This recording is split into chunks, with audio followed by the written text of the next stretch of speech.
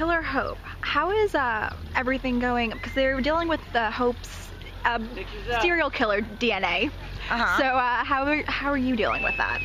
Well, we all become terrified because we think it's possible that Hope might have a little bit of, the psychopath in her from her mother.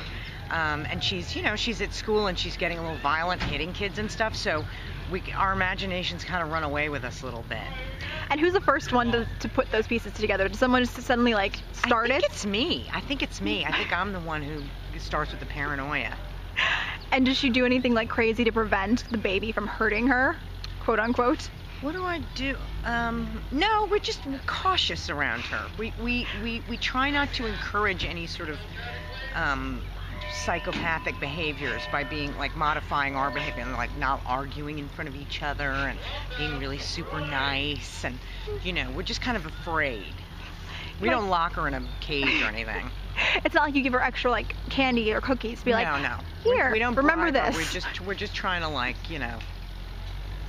we're just trying to not instigate anything.